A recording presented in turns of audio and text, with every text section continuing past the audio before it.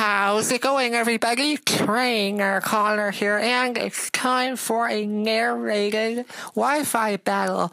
It's Friday, and I promised you guys a Friday upload, so enjoy it.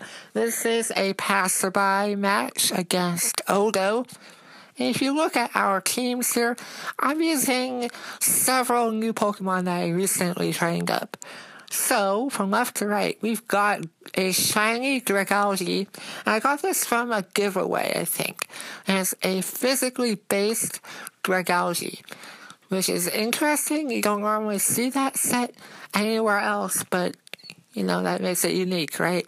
And then we have Ash, Charizard Y, and this one is very similar to my other Charizard Y that I used previously. And a Rock Polish Swords Dance Rhyperior. Haven't used that set before, so we'll see how that goes. You set up a Rock Polish to double your speed. Then you go with Swords Dance to boost up your attack. And you get to wreck shop. Amazing. And then we have, this is the event Shaman that I got from the recent Shaman giveaway from this year, and I put Synthesis on this set.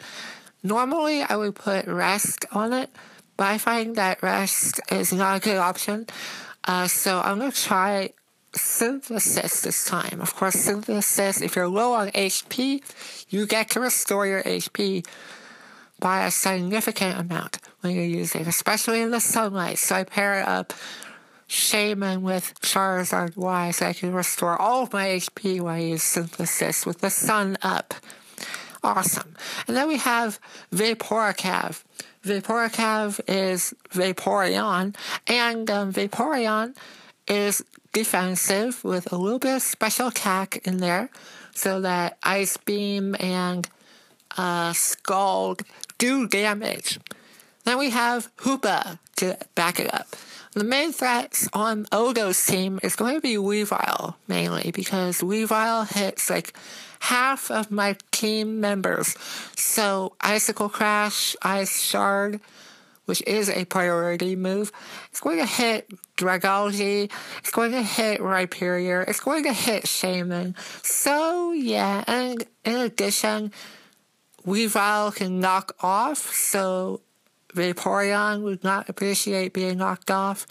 So does Hoopa and Rhyperior.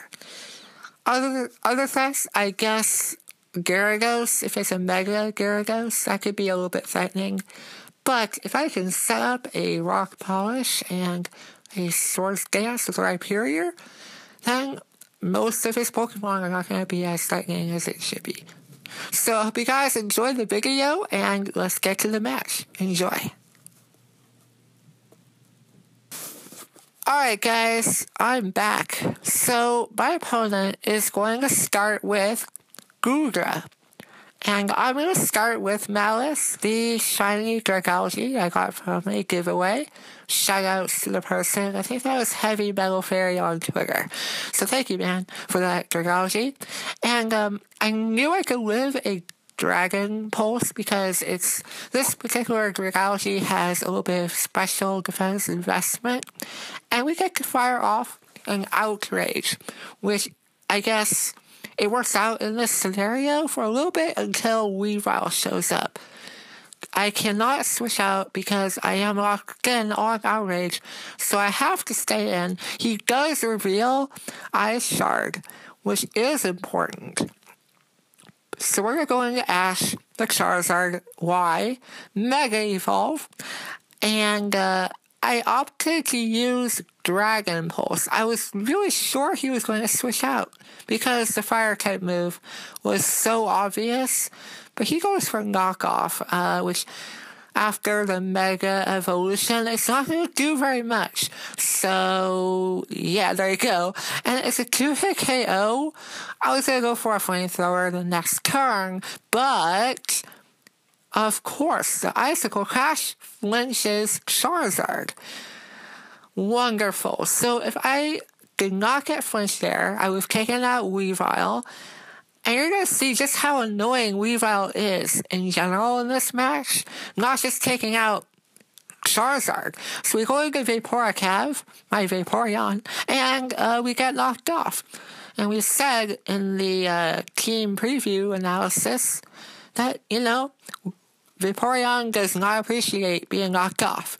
So I go for Wish, and he gets a critical hit just to make things interesting. I'm hoping for a burn off this Scald that I go for, and I don't get the burn. Of course, Scald does get decreased in power, but that's not the main focus for going for that move. I just wanted to burn it, and I didn't get burned, which really sucks. But we do end up kicking it out after several turns that just sucked that it took that many turns. If I did not get flinched. Okay. So this Rotom here, Rotom Mo form, has Leaf Storm, and the only answer for that is going to be Shaman. And it actually does a lot of damage. I'm thinking that this Rotom is Choice Specs, but it's actually not. I go for Earth Power. I do outspeed, which is interesting. I did go for Earth Power. That was a misclick. I really thought he was going to switch out there. But I'm like, you know what? Since he's stuck with -Q special attack, and he's not going to be switching out or anything like that, we're going to go for Synthesis, get our HP back. And I believe the sun is gone at this point. I'm going to go for Psychic. We're going to see how much it says. And it does okay damage. I'm not really sure why he's going for Trick. I don't understand. I just don't understand. Because he's giving me a Life Orb, and it's going to do a lot of damage. You see there? And I lose some HP back and just restore it with Synthesis. I don't understand the plays that he's making here. But, you know what? We're going to take the Life Orb, and we're going to take out Rotom. Well, I guess he went for another trick, so his Life Orb is back where it belongs. But, it's fine. So with that aside, I'm going to stay in one more time. We're going to go for Seed Flare to hit Stoutland. And holy crap, that does a lot of damage. He goes for Retaliate. So I guess I know by now why he left in Rotom. So that he can lose Rotom, and then he can go into Stoutland and use Retaliate. Okay, but still, you cannot just stay in there and just hope that happens, because it might not work out. But it did for him, so lucky for him. I go for Rock Polish here, and Sword Stance. You guessed it, guys. We're going to go for a little bit of a rampage here with Rhyperior. This is Heavyweight, the Rhyperior. He goes for a Play Rough, hoping to cut down my attacking power, because that can happen. But he does not get that, and we're going to take out Stoutland with a single Earthquake. But here's Gyarados. If that thing goes Mega, we're going to be in a tough spot. So it is a Mega Gyarados. He did lower my attack with the Intimidate ability that I believe he had. Yeah. He has Mold Breaker as well for his hidden ability there.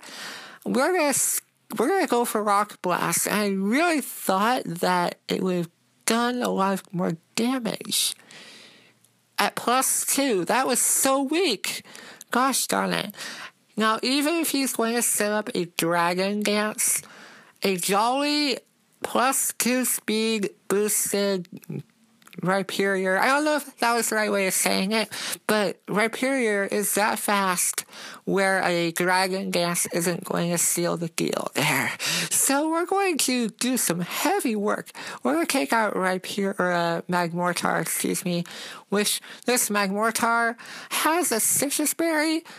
But as long as we can hit, one more apparently, because that did a lot of damage. Oh my goodness.